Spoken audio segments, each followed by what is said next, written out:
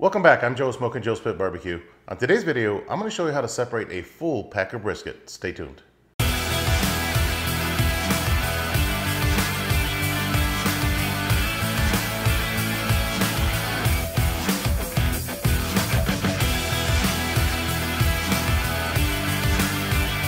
All right, so what we're starting with is an 18.5 pound certified Angus beef.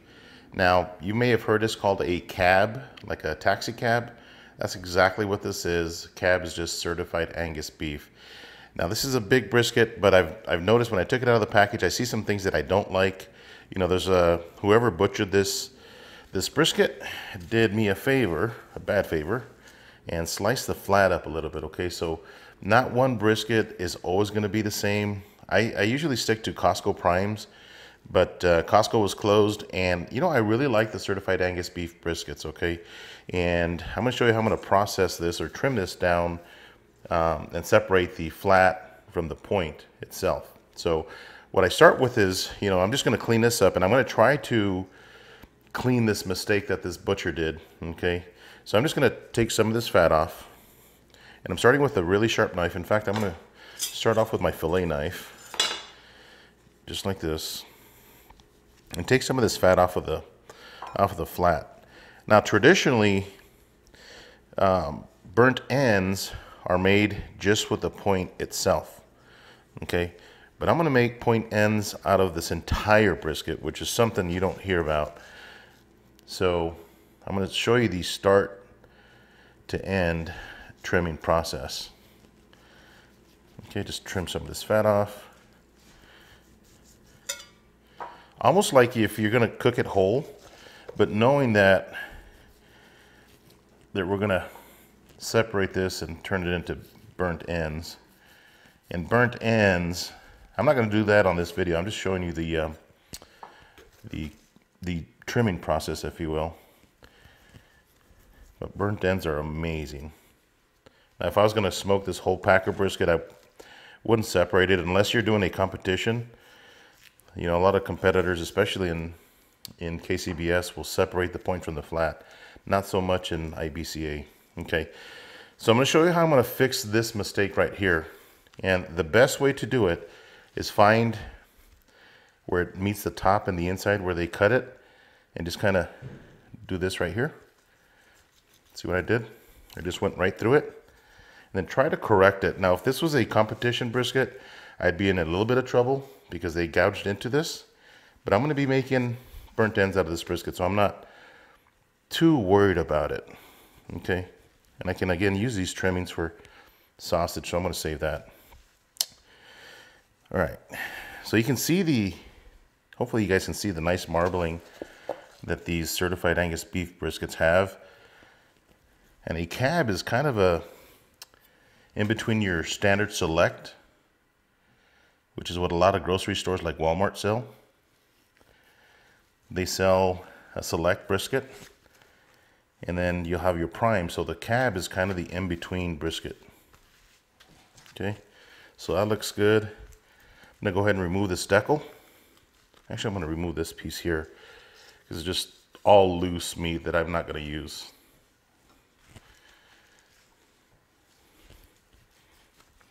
This is some of the point, but again, because of the loose ends and stuff, I'm not gonna use it. I can save this and use it for sausage later. Trim some of this fat here.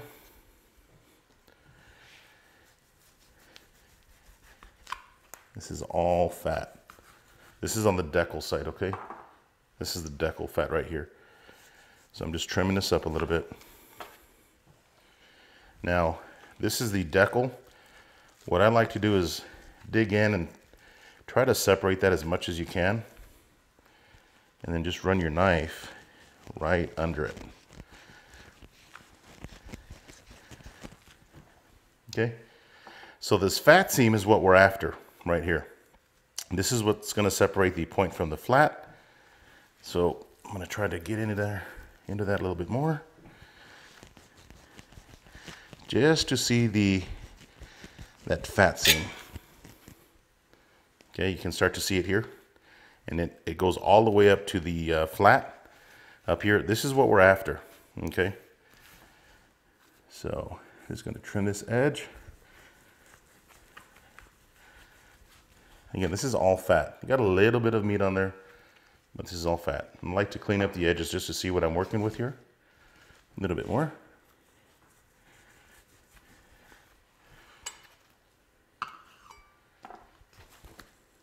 Man.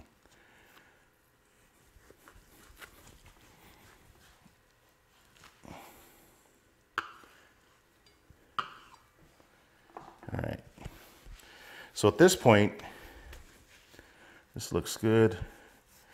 Let's take a little bit more fat off of the point itself. Now the flat, what I'm going to try to do is leave the majority of the fat on the bottom of the flat, okay?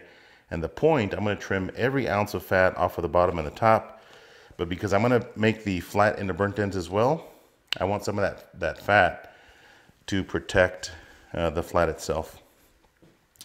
So what you want to do is just start to cut into this fat seam here.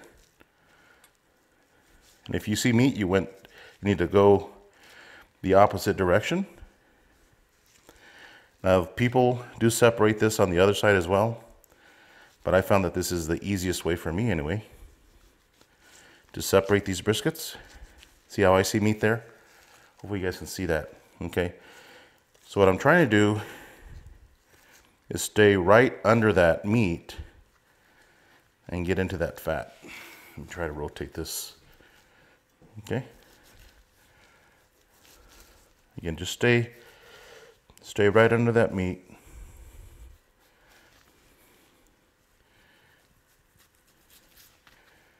You can see that I still have some meat here.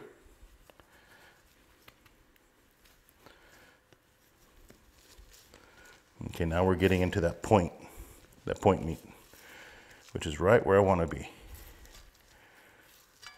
Helps to start with a good sharp knife as well.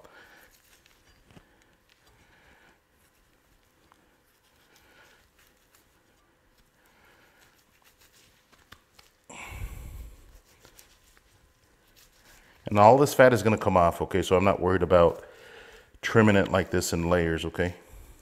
A lot of it's going to come off.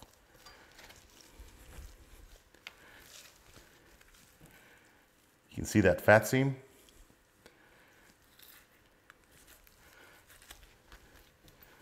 Just like that.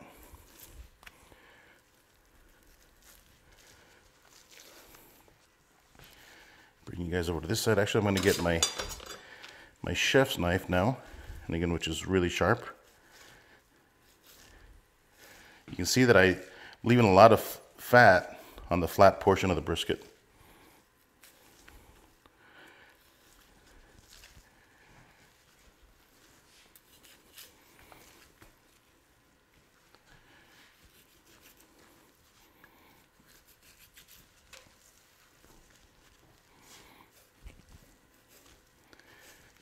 Here's where they separate. Okay, so this is my flat, and this is my point. Okay, so now the brisket is separated. So I'm going to focus on the flat itself. Okay, all these little thin pieces,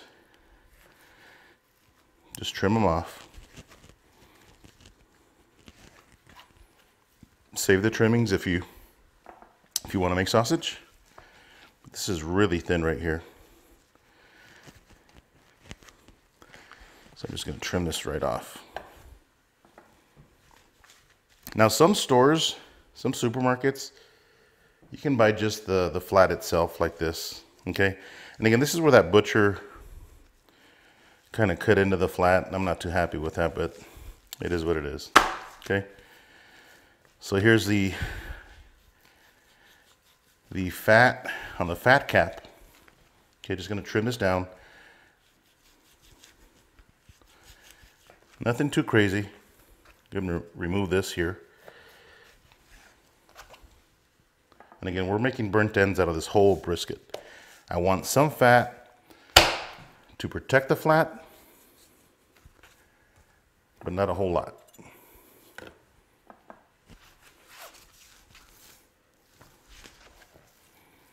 Okay, trim some more of this fat right here. Just keep your knife flat.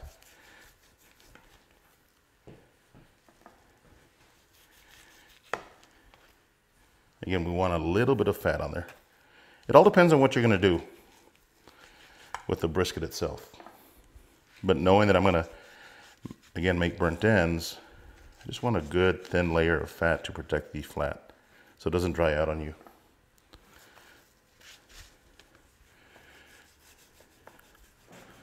If you get into the meat a little bit, don't worry, it's okay.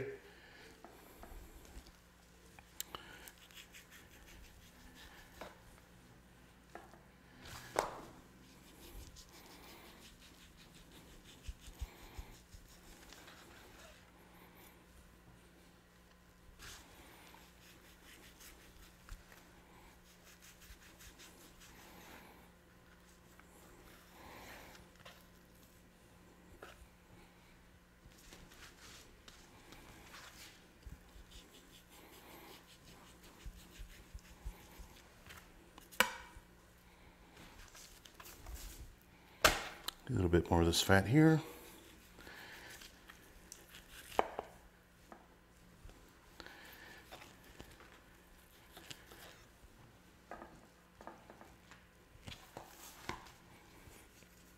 You can keep your knife nice and flat. Got a little bit of the point on the flat, and that's okay. Nothing wrong with that. And doing this is also going to help the brisket cook a lot faster. Okay. Some more fat here. Again, I just want a little bit of fat.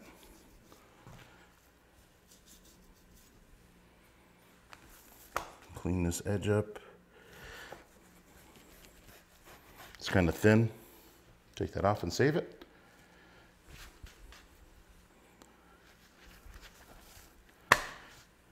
Clean this edge up here.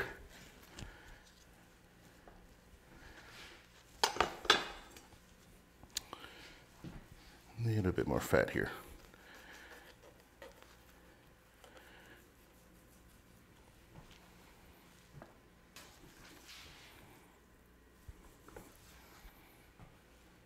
Okay.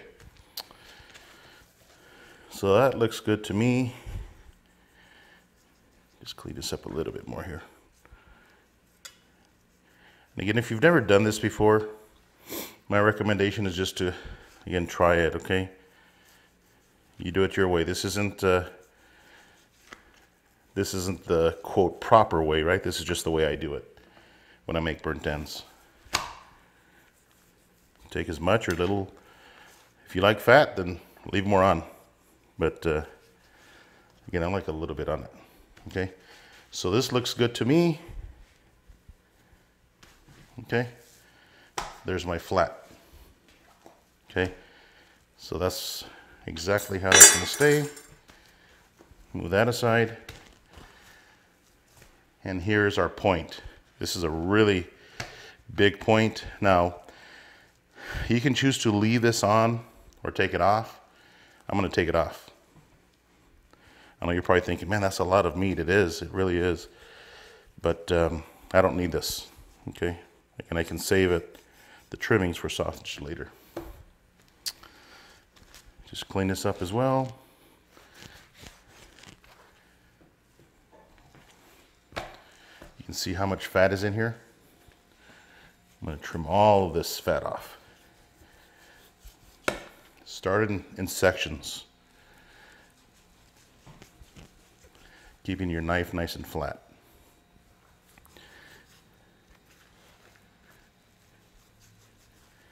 This is where the authentic, or the original, I should say, burnt ends come from. Just going to trim this. It's a little thin.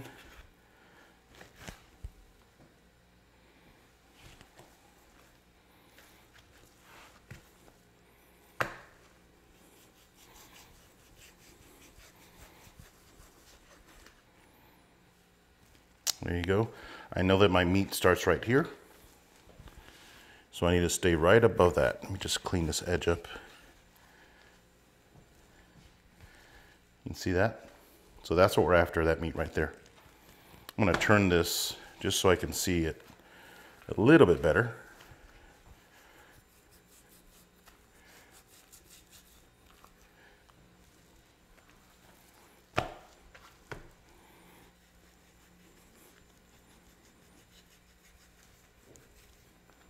There you go. That's what we're after right there. You can pick it up if you want to. Push up on the center.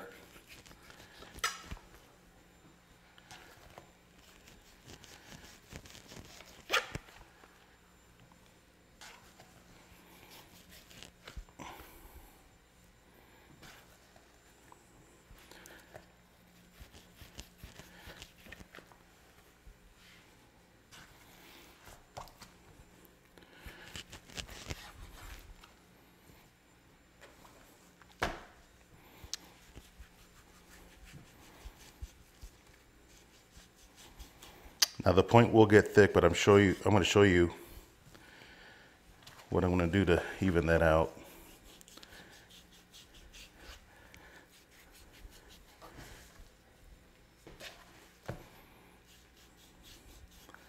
You can stay right above that meat.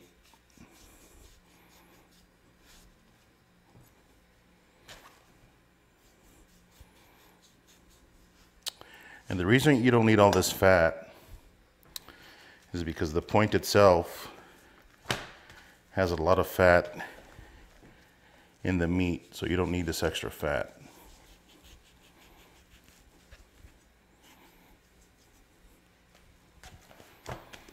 Okay, get rid of this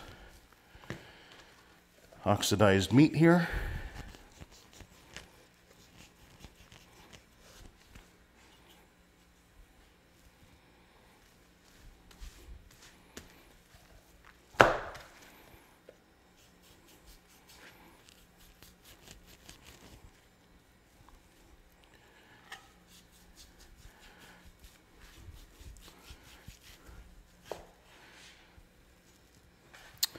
You can start to see your point coming alive here. You can just trim all the fat. There's no right or wrong way to do this, okay? Just trim all the fat off. Use some more.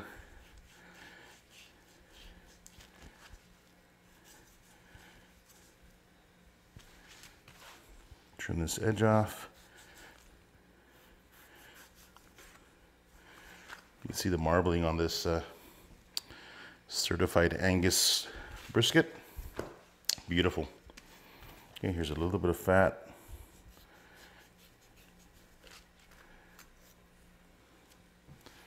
All right, this side looks good to me. You can see this is, again, this has some fat right here too, so just gonna clean up this edge just so I can see what I'm working with.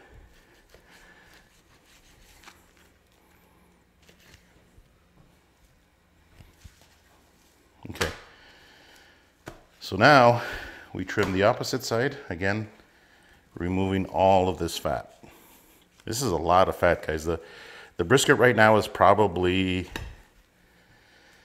I don't know, this piece is probably 5 pounds. This is probably 4 pounds right now. So you can see how much trimming goes into making burnt ends. That's why they're so expensive, because you're having to really, it's not that you waste it, all this trimming, but especially if a barbecue restaurant is making sausage, they can use the trimmings for that. They'll use or they'll make a beef and pork sausage and use these trimmings in that sausage. Or for you hunters out there, you want to make some elk sausage, save your brisket trimmings, because elk is really, really lean.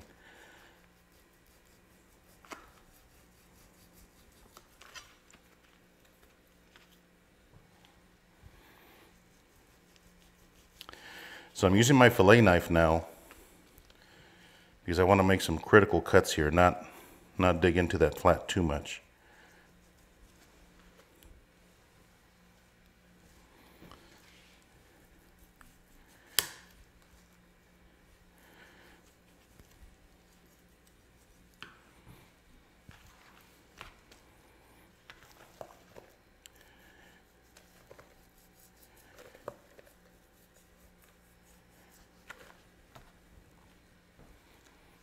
A lot of this fat will render, but I want to take a lot of it off as well.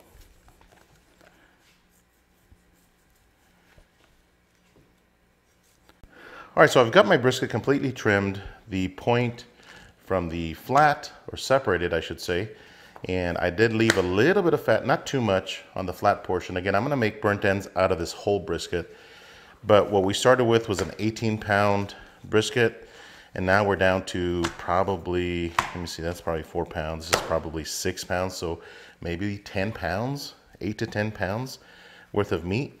So this is just the way I separate a brisket to make, again, burnt ends, or you can buy the flat, as I mentioned earlier in the video, from a grocery store. A lot of grocery stores do sell just the flat portion of it. So this point looks really good, nice and marbled. This is gonna make some really good burnt ends. I've never made burnt ends out of the entire brisket, but I'm gonna give it a shot. But this is just the way that I separate. It's really easy. You don't see me separating a whole lot of briskets, but when I do, this is what I like to do to separate them. Thanks for watching. Appreciate you guys stopping by. Hit that like button. If you're not subscribed to my channel, please subscribe. Until next time, Joe with Smokin Joe's Pit Barbecue. See ya.